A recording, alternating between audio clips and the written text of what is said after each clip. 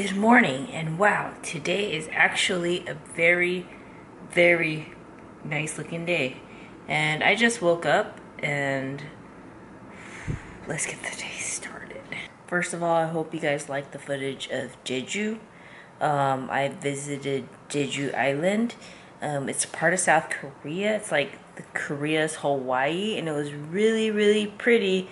But I was exhausted from the vacay because it was kind of a tour guided vacation. But those are really exhausting because they booked the whole day full of activities.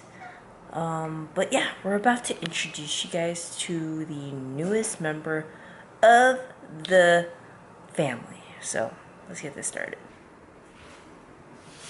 Alright guys, this is Sarah. I named Sarah after a cat I've had, and the cat that I had was a tabby cat, and she passed away semi-recently, and she was the best cat I ever had.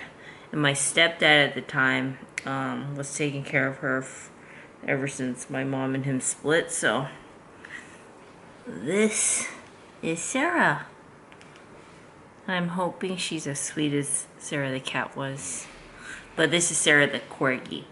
So as you guys do or do not know, I just bought Sarah, and it's been less than a week or almost a week since I've gotten her at the pet store. And she was really, like, I don't know. So I wasn't planning on buying a pet, but I kind of was, because I knew I wanted a female corgi that was tricolor, and she's a tricolor. It just means 3 colors, black, white, and brown. And I wasn't planning on buying her that day, but the stars just aligned where they had her, and I didn't even think they'd have a corgi, but the first corgi I saw was her. There's 2 corgis, but she was the cutest one. And she happened to be female, happened to be tricolor, so, you know, everything kind of aligned, and I bought her that day. And she might not be purebred, because all he said was corgi. You know, in America, they'll tell you Pembroke or cardigan. He just said corgi, and I was like, you know what, I don't care if she's a mutt, but she looks mostly like a corgi. How sweet she is. But yeah. She is the newest member of the family, and for those of you guys who are new to the channel, I already have another corgi, a male corgi. He is almost 10 months old. His name is Reese, and it's been a challenge raising these two. Not that it's hard, but there are challenges throughout the day. So yeah, the next thing I need to do after client work is I need to feed her.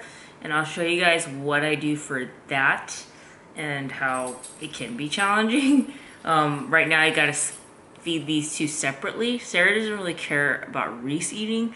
Reese, I don't know if it's a dominance or a jealousy thing, but he's going through an issue with her eating, and you know, from growling within his crate to barking at us, low barking at us while I'm feeding her.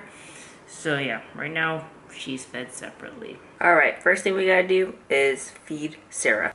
Yes, I use a food scale for this girl. So Sarah is on, I don't know if this is a Korean brand, but it's big in Korea, this brand, Royal Canine. This is what the pet store guy recommended. It's just baby dog food, really high calories. I believe it's like 4,000 calories a day, which is really good for her. So yeah, we're gonna feed her her first meal. I also put water in her food, like to heat it up till it's nice and warm, and then put a little water in here. Sarah is eyeing the food. I joke and call her my little round girl. But yeah, you guys, so I closed the door and I'm in another room in my place, because if Reese hears this little girl licking and munching on food and he's not eating, he gets really upset. So I hope as she grows up, he'll learn to accept that she needs to eat too. but for now I'm just trying to avoid the drama and have them eat separately. So now she doesn't really give a crap if he's eating or not, but I think because he's been the only child and the only one here, I think it might be a dominance thing, that he's afraid that she's taking his position in the house, so he's always trying to defend it. So, but yeah, I'm hand feeding this little girl. And the reason why I am hand feeding her instead of feeding her from a bowl is when I first brought her home, she had some food aggression. So I did a food aggression test. So you just put food down on the ground in a bowl and you just pet them. So I pet her head. She was fine with the top of the head. And then I pet her body and she was fine with that as well. But then when I went a little bit, not under her chin, but kind of by the side of her face, she got crazy. She showed the exact same signs my dog Reese would show when he had food aggression. His food aggression has gone from a level like, I would say 5 to now maybe a 1 or a 2 sometimes. So it's getting better. It's not as extreme as some of the cases I've seen on like YouTube and stuff like that. But now Sarah has no food aggression, so I'll show you guys in a sec because I've been testing her. And I've also been not overfeeding her, but feeding her till she's full. So she's good with that. And now I can touch the side of her face and she's good with that. And I also could take the food away if I wanted to without her hissing at me, but I don't want to do that because I want her to understand that I'm not going to take food away, that I want her to eat. Because if you take food away too much from the dog, then the food aggression could manifest and get worse. And I'm glad I've had Reese to understand how to nip food aggression in the bud correctly.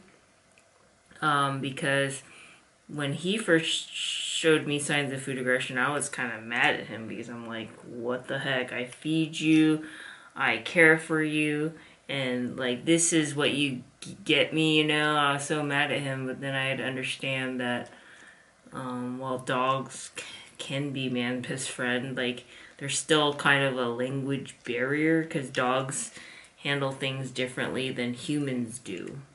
And they don't understand that you are the provider and stuff like that. So that's another reason why I hand feed her, is to not only create a stronger bond with her, but so she understands that food comes from me and not just magically appearing from a bowl. So, yeah. Alright, now that Sarah's put away and well fed and nice and round, let me show you guys. Look at her. I don't know if you could tell, but look at her little belly. How round she gets. Look at that. Chihuahua, look at her. Nice and round and nice. She's so round. She looks slimmer on camera, but yeah, that's how round she gets. Her tummy is like super tight. Okay, we're gonna put her back and get Reese out.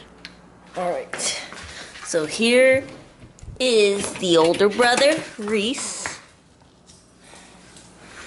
Come here. Good girl. I mean, good boy. Not good girl. Come here, Reese. Here's a good boy. The only first child who's not an only child. So we're gonna take him out. And then we're gonna come back. Alright guys, Reese is about to get an emergency bath because I took him out of his crate and he smelled so terrible. He still smells really terrible. That means that he peed in his crate again. So this doesn't happen very often, but when it does, it really sucks. You know why it sucks? I usually don't find out until he smells really bad and it's rotting, or the piss has already been rotting in his crate and I have to clean that out after this. So right now it's going to be a long morning. It's 10:38. We'll see how long it takes me to clean all this. So I guess today's gonna be like a day in the life of me with the dog. So yeah, got this little baby bathtub I bought at like the Korean dollar store. Fill this up and then we're gonna get this bath started. Reese knows he's in trouble.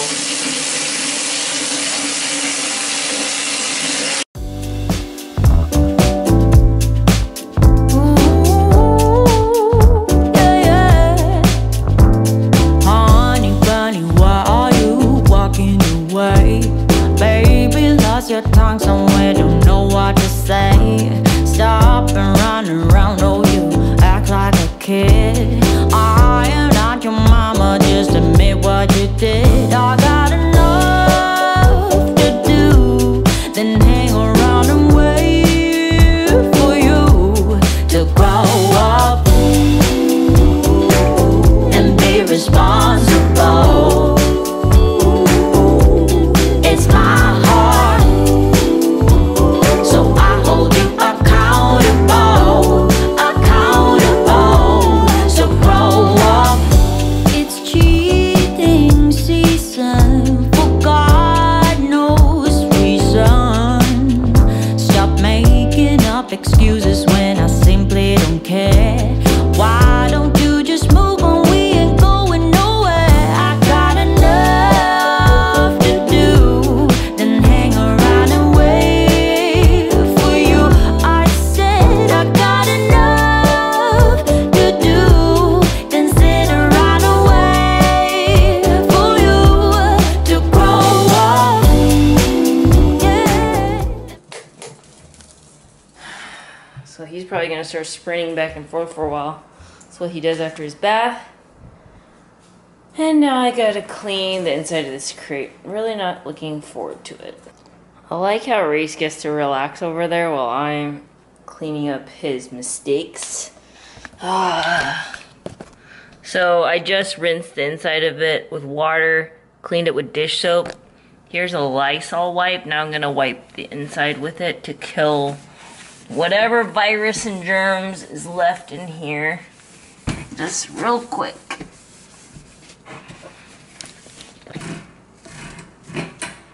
Alright, I want to head to the gym ASAP, so the next thing I'm going to do is make my breakfast before I give Reese his breakfast, and then get the day started.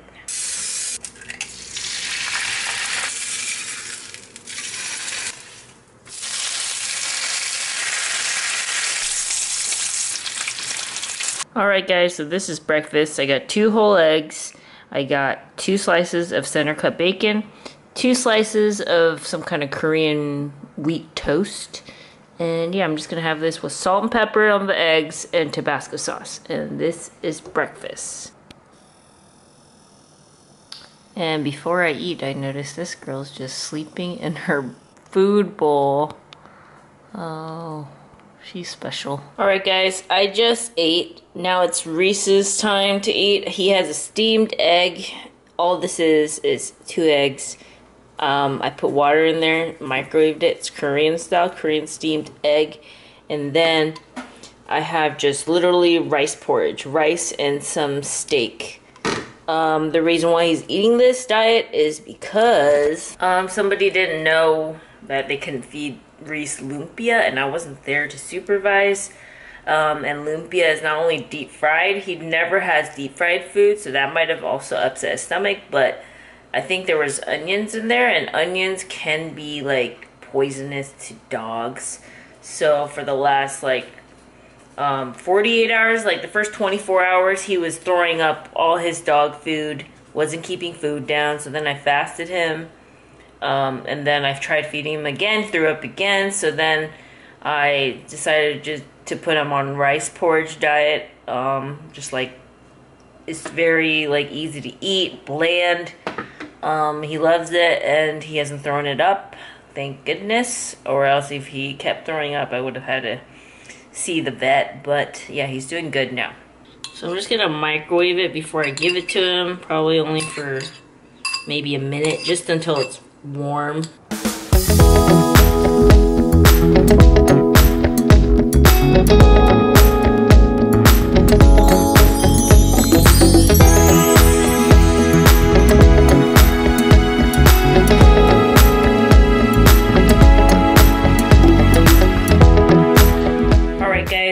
got back from the gym, I did an upper workout. That's how we're looking.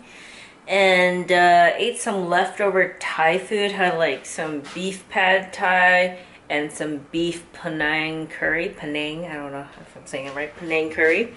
And now I'm about to do these dishes. And I don't know about you, but sometimes I like watching YouTubers just do everyday mundane tasks. So like laundry, cleaning. So I'm just gonna take you through what I'm doing. So we're gonna wash dishes first.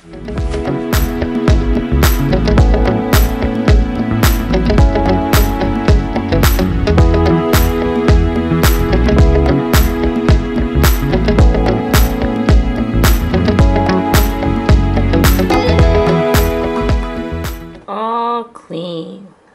Alright, so now I am going to make my dog Reese a chicken porridge dish since he is still sick, and I'm just going to take you through how I'm going to do this. Alright, first we're going to measure out 1 cup of rice, and then depending on how much that looks like, I might add more.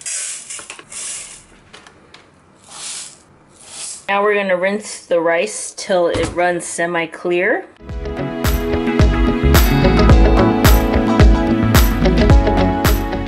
That looks good. Now we're gonna add 5 cups of water. 1, 2, 3, 4, and 5. We're gonna set it on the stove, put the lid on, and we're gonna put it on high heat and get this thing boiling. So I hear the water, it's about to boil.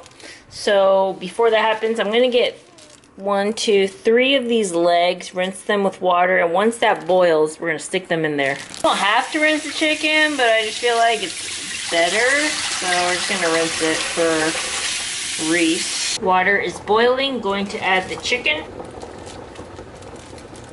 Okay, so the chicken is now boiling, so I'm going to reduce the heat to like a 3 or 2. Let it simmer for 30 minutes. So the human-friendly version would have salt, pepper, garlic, scallions, all that. But with dogs, you can't season the food.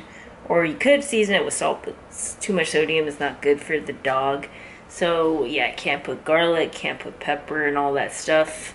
And he's sick, so yeah, just keep it plain. Basically, you can make any dish dog-friendly. But what I found is Reese does better with more protein, very little fiber, and then some carbs. But if you add too much fiber, they'll go even more often. And if you're trying to prevent accidents in the house, a high fiber diet is not the best for a dog, or else they'll just be going really frequently. Alright guys, having 2 dogs now, the floors get gross, so we are going to deep clean the floors. But first you gotta vacuum and clean up all these toys. Yeah, first we're gonna vacuum and then I'll show you guys how I scrub down the floor. This is what the rice porridge is looking like. It's basically done. I also vacuumed the whole house. Believe it or not, I vacuumed yesterday and still got a lot of hair. But we're gonna take the chicken legs out and then let it cool before I shred the meat off of the bone. Next thing we're gonna do is fill this bucket up with just some warm water. Alright guys, I'm gonna show you the somewhat ridiculous way I clean the floors. It may be crazy to you guys, but it's the only way I can get my floors really, really clean. So, this is what I do. I got 2, these are just hand towels that I folded multiple times, like this, under my knees. And then I got 1 towel that I dip in that warm water every so often, whenever it gets dirty. And I use 2 hands and literally scrub the floor on my knees. So I do it like this, and I go through the whole apartment because I bought one of those mop things that you glide across the floor, kind of like a Swiffer style, and it just didn't do the job. So yeah, I go through my whole house like this, and then these things you could just slide, so it's easier on yourself. I used to do it bare kneed, but it took too long, and by the end of it, my knees were just done. Guys, I'm wiped out. The whole house is finally clean. I don't know if you guys can tell, probably not, but scrubbed everything down from here to all the way over there. The whole kitchen, everything. So now I gotta clean the house slippers because there's no point in scrubbing your floors squeaky clean having dirty house slippers, because throughout the week the house slippers pick up dog hair, dander, dirt. So we're gonna clean those off and then finish Reese's porridge first and then take care of the little one. We'll see. Alright, just washed my house slippers. Now I'm going to put this little girl in here so I could clean her area and then give her a bath because she smells like Reese did earlier today. I'm gonna zip her up because she's a little escape artist.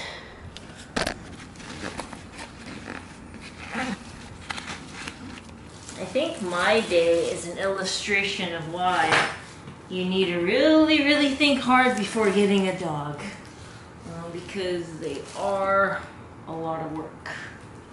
Actually, a few times a day, because she's constantly making, not accidents, but stepping in her poo. Pull this out.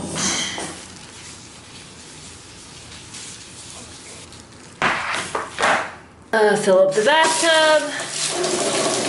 And then we're gonna get her ready. Hey puppy, you understand why I don't let them roam free? If you give them no structure, they'll take advantage of that. Girl, you can get a bath. Sarah is a wild child compared to Reese with the bath. She's very frantic. So I'm trying to get her used to that, but it is a process. Okay, come out. Take her little collar off, and then I don't know if I'm gonna be able to film this just because it's gonna be chaotic. Okay, got a little Sarah. Escape, put her in. So she doesn't like when I use the cup, so I'm gonna use my hand to calm her down. But last time she started trying to escape. Sarah, no. Sarah, shh. How frantic this little girl is. Okay. So last time I had to take her out of the bathtub just so I could clean her without her trying to swim, because for some reason she doesn't understand the concept of that the water is shallow.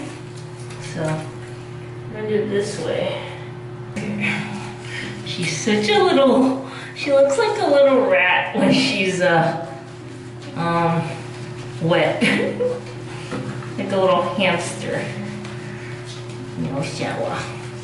It's kind of funny when dogs are wet, they look so not cute. Like little runts or something. Most on her is her head. Sarah, shh. Before looking like a little rodent, and we'll see her after she's nice and dry. So Sarah's nice and dry. She's still shivering because she thinks she's cold, even though she's all the way dry now. But now we're gonna hold her until she stops shivering, and then we're gonna cut her nails, so nice and clean. Alright guys, chicken's nice and cold, so I'm gonna peel all the meat off, then chop it up. And I'm gonna keep the skin. I'm gonna keep everything but the bone. And then I'm just gonna dump it in the porridge and mix it. Alright guys, this is the finished product. I have the chicken rice porridge, and then I made a steamed egg that I kind of took apart into small pieces. So we're gonna feed Reese this for dinner. At least he's not growling at me. He can't leave this because it's so good. I have to actually pull the bowl away.